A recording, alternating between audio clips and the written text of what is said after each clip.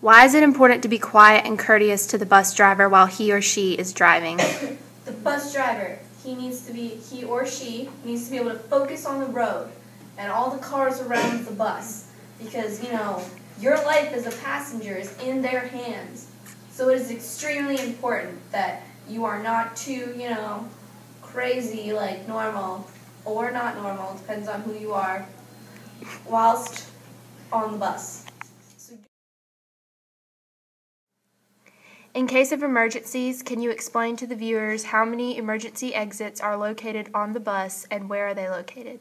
There's 7 exits, 2 hatches, 2 windows, and 3 doors.